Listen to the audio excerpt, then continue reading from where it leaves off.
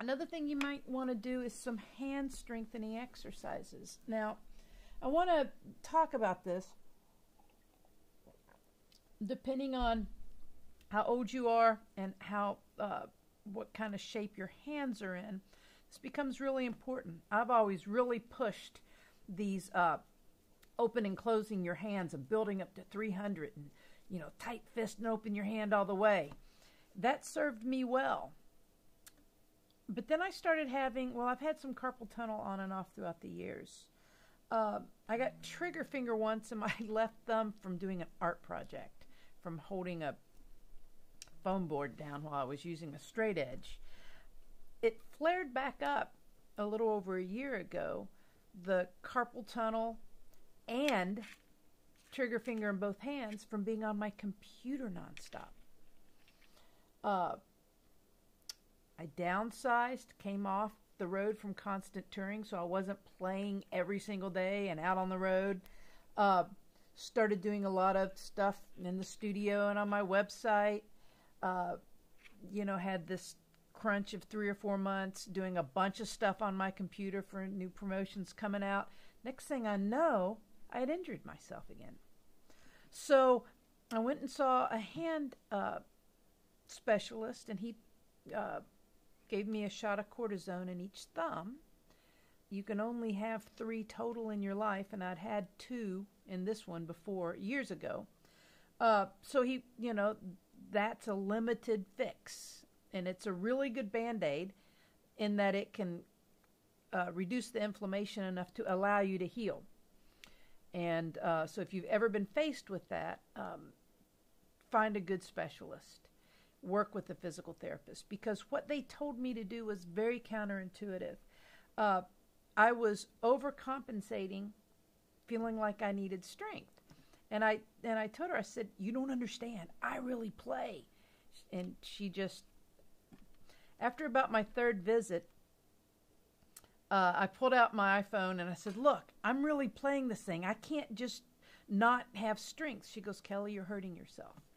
So I will still do these, opening and closing my hands, those isometrics, but not as aggressive. So listen to your body, listen to your hands. Also, training myself to just touch lightly. Plus, picking things up without grabbing them, but just like, I can pick this up. I don't have to grab this and pick it up. Like when I go to pick up my guitar case, I just pick it up. I don't grab my handle and pick it up. So, and when I open a doorknob, I open the doorknob. I don't, my autofocus. I don't grab the doorknob and, I've had to retrain myself. So depending on, a lot of times people will see my finger exercises, or my hand exercises online. They'll contact me. People will ask me about carpal tunnel because it's a real common syndrome, whether you play guitar or not. It's something that being on the computer, being on our phones all the time, it's a very common injury that we're doing to ourselves. And we don't necessarily know how to overcome it. So, and I have a whole series on this, where there's some stretches, drop your shoulder. Let me put this on a different camera angle. I drop my shoulder. I'm stretching my hand back that way and this way, that way and this way. Doing that with both of my hands. But dropping your shoulder when you do that. Good, stability and hand strength you're going to get from doing these finger exercises. But you're also going to get, just don't make such a tight fist. Open your hand all the way. Always listen to your body. Play frequently. I'd rather see a student play, for 20 minutes every day, or for 20 minutes 3 or 4 times a day, 4 or 5 times a week, than just on Saturday afternoons try to play for 5 hours and then get frustrated, So make sure, and that's one thing, just grab your guitar, run your finger exercises. I don't have anything to do. I'm waiting on my coffee to brew. Okay, or waiting for somebody to call me back. Okay. Or decided to go down the rabbit hole on YouTube and watch a documentary or, whatever it is that we do on YouTube for 70 or 80 hours. Where did they go? Practice your guitar while you're watching it. Netflix, whatever it is that you do, you can do some of these exercises. They're no-brainers, okay? And then one other thing that you can do is with your thumb not touching the back of the neck of your guitar. Doing your finger exercises like that. Let me put it over here on this one. See my thumbs down here?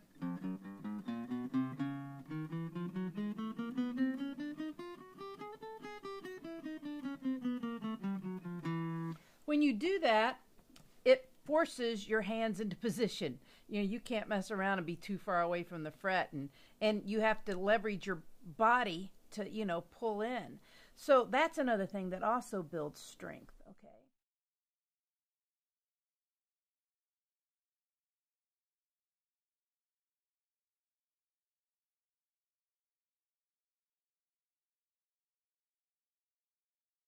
In general, approaching your guitar, tune your guitar before you play. Turn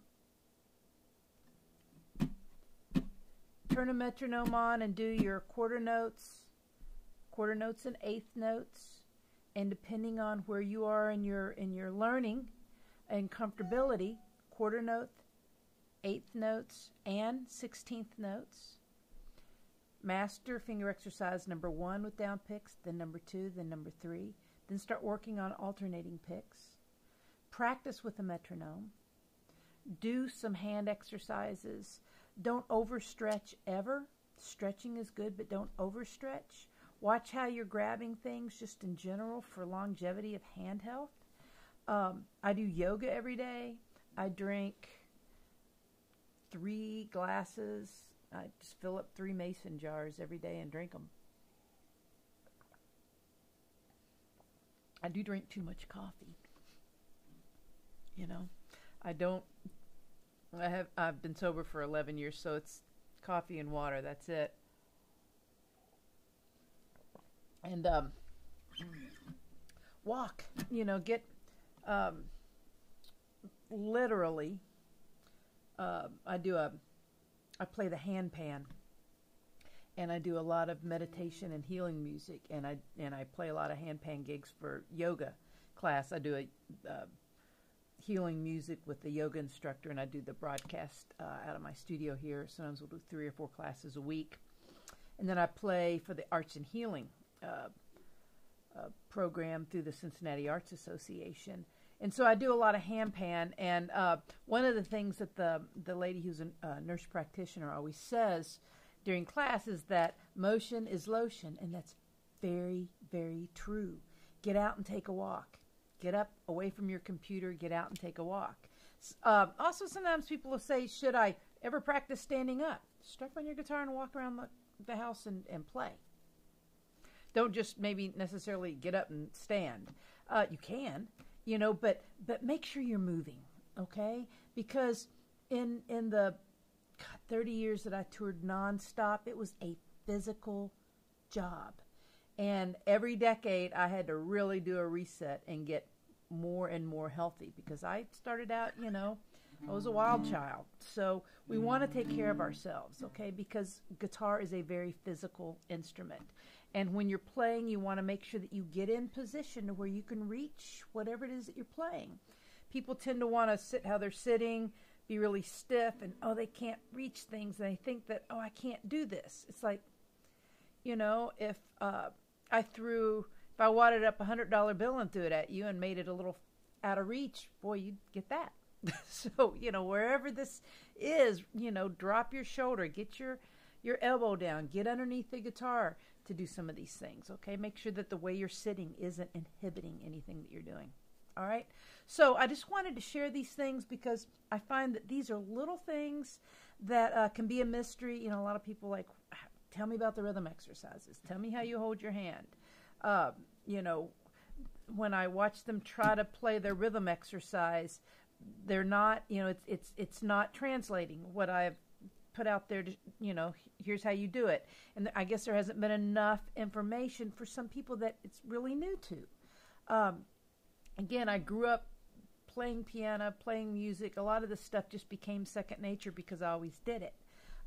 So, I just want to make sure that everybody, whatever level you're at, and some people are raised in musical families, some people aren't. So when are you jumping on the guitar train? What is your background? Do you have much musical background? It's not a one-size-fits-all. This is how to play the guitar. It's like, wait a minute, this is music. What do we know about music? What do we know about rhythm? What do we know about feel? How healthy are our hands? How strong are we?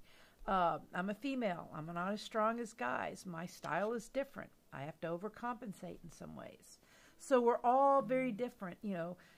Some people have long fingers. Some people have short, stubby fingers. We're all different. Some people are tall and thin and long-waisted. Some people are not. They're heavier. They're maybe more short-waisted. So how do we sit? There's not a one-size-fits-all for any of this. But there are a one-size-fits-all generalizations, at least from each teacher. How I teach things will be, what has worked for me. And all I can do is share with you what has worked for me and the path that I've been on. So steal everything that you can from me. And if there's some things that don't fit or, you've gone as far as you can go, well, there's a million guitar players out there or guitar teachers. So always make sure that that you take everything in the context in which it was delivered. Okay? Just one final thing. You must hold your pick with these two fingers. Keep your hand open. Well, Eric Clapton and Eddie Van Halen held their pick with these two fingers, and they did pretty well for themselves. Okay? So, there's exceptions to every rule. So, practice hard. Make sure you're warming up. And you can do a warm-up. If you get these finger exercises down, you can run through one of them in 5 minutes. If you really get them down, you can run through all of them. Do all 3 of them every day, and incorporate your rhythm exercise kind of into the pulse of the exercises that you're playing, where you don't have to sit and do your rhythm exercise a lot. Except you do want to get used to holding onto this pick and loosening up your right hand. So that's where you would start doing these rhythm exercises for a different reason, okay? But you want to create a pulse, and you want to feel it in your body. You're the one playing. And so I'll leave you with this. If I'm playing Hey Joe,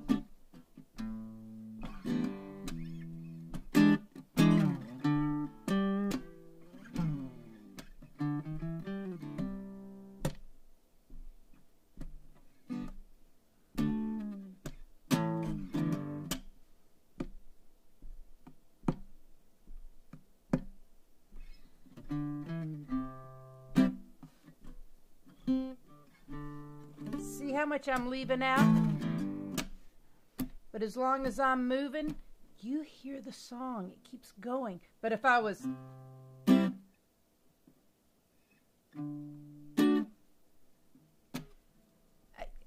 it doesn't work that way. We've got to kind of ride this guitar, and we're creating music. We're moving energy. If I feel it, you will feel it. If I don't feel it, you won't. So we want to make people feel. Okay, so we want to get comfortable enough on our guitar to where we can execute what we're trying to do. And do it with precision, but with feel. I'd rather hear a wrong note in time, because then you can just play the next note any direction. If you do it in time, people don't necessarily know you just did anything wrong. But if you play a right note out of time, it's hard to fix that. And people feel that. Anytime you make a mistake, keep going. Plow right through it like you meant it. Sometimes repeat it like you really meant it. And then it'll kind of, get erased from people's, wonder what that was, subconscious, okay? All right, I'm going to stop here. Peace, practice hard, and remember, what you practice is how you develop the skills that you need to go play. So if you're spending all your time playing with just a little bit of practice, you're putting the cart before the horse. It will take 10 times as long. Break it down, practice it, get these things in your DNA, and you will have what will seem like talent.